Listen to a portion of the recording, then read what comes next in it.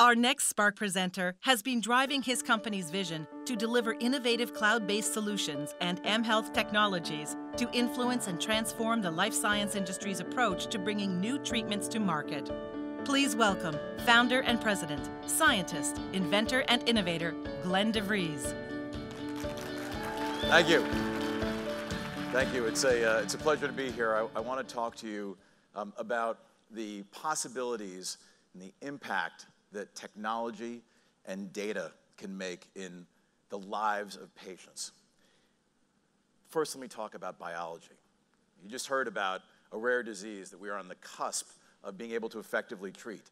We are in a time where things that would have been science fiction 5 years ago, 10 years ago, are becoming treatment realities. We have never had this kind of impact in cancer, in therapeutic areas that were death sentences, becoming things which are chronic diseases, and chronic diseases which are getting cured.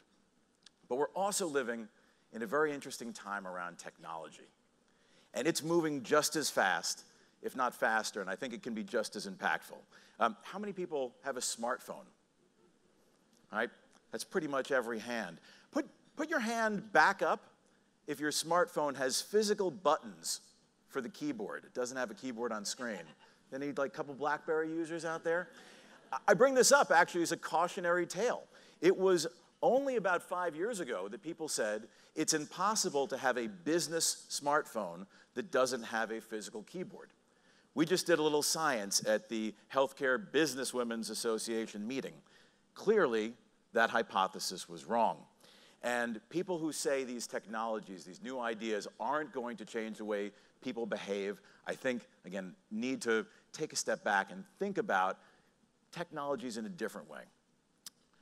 We are in a hyper-connected world. Everything sends off data, and everything receives data, more than ever before. That means we can do amazing things. We can break some of the old rules. It used to be impossible to actually diagnose a patient or to evaluate how well a therapy is working without physically transporting that patient to be in front of a healthcare professional or bringing that healthcare professional into the patient's home or room.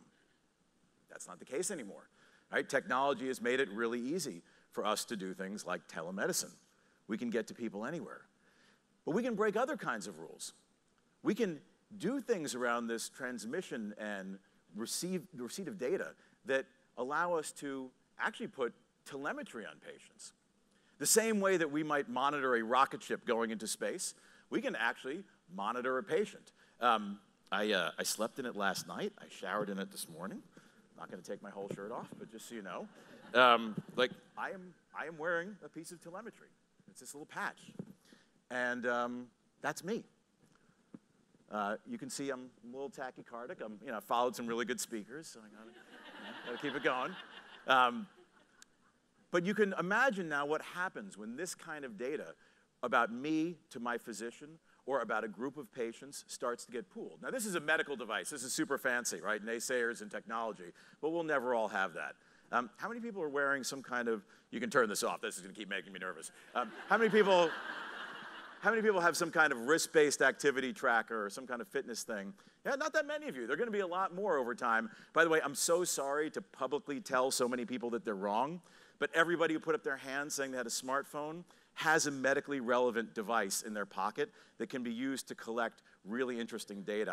I'll show you a slide. This is a screenshot from that same phone that I took a couple days ago before coming down here. I put it up for two reasons. One, I don't want any physicians or nurses to think I'm constantly tachycardic. My resting heart rate was 56 BPM. That's pretty good.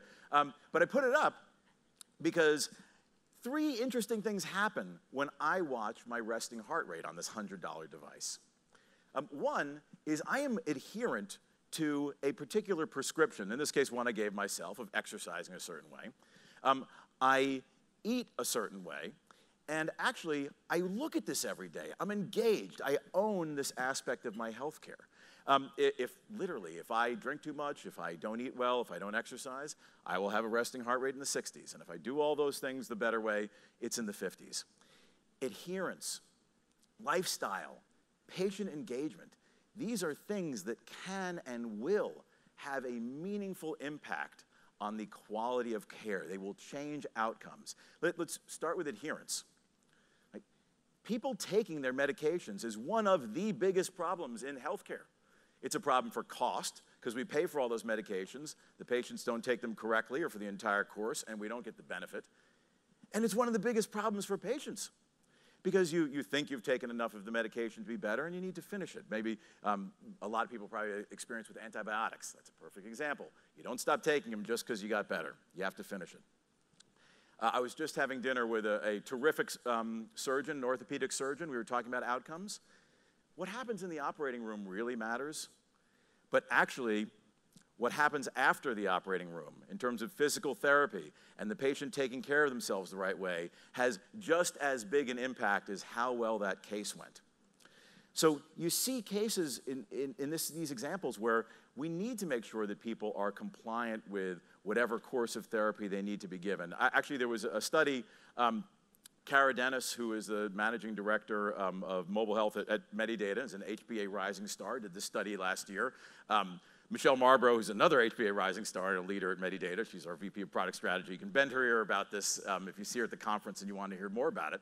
But what we tried to do is show that there can be science put on top of the idea of how you engage with a patient to, in a meaningful way, affect their adherence, make sure they are getting the optimal outcome. So with all this miraculous biology going on, there will be an emerging science of adherence, and it will be built on a technological foundation.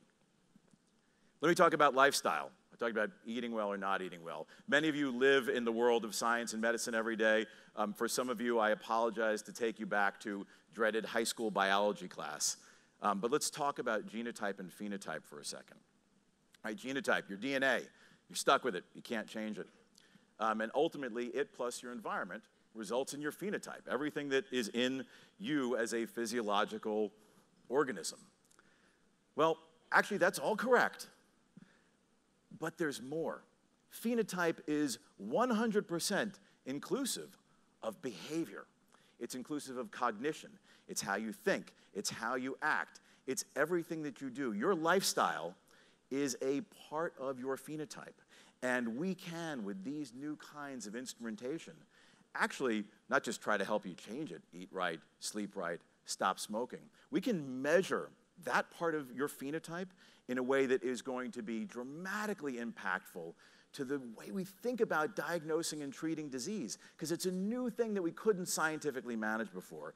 And I actually think we just heard an incredibly visceral example of how important that is.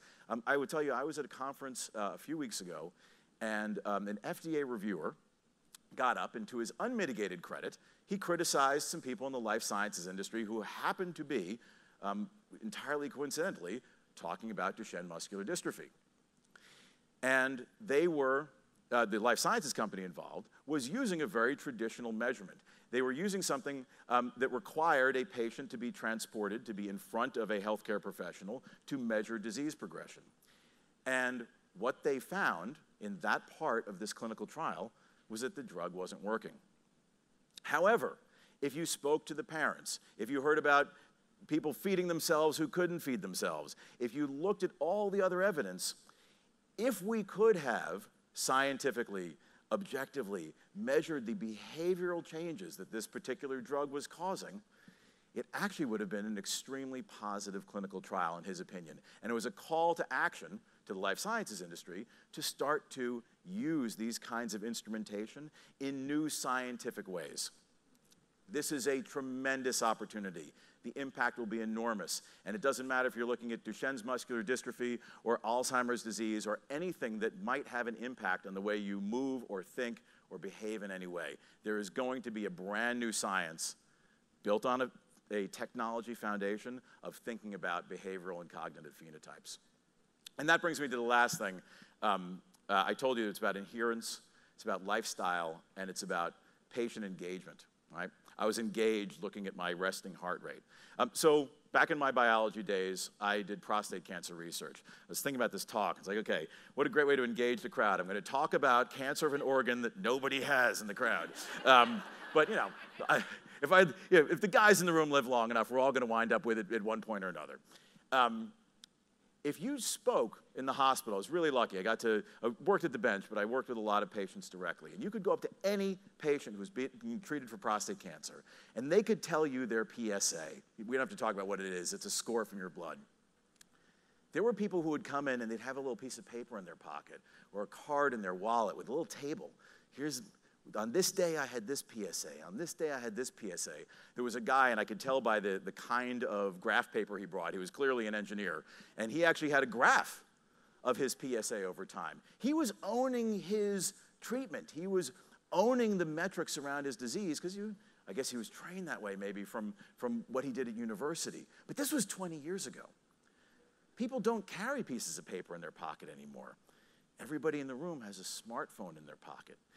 Everybody has a way to look at various aspects of their health care and to own it. And I work in clinical trials. We're constantly worried about the placebo effect and what happens to affect patients' data in a way that might obfuscate the results we're getting in the experiment. Well, you guys saw what happened when I was in this environment, right, talking to all of you.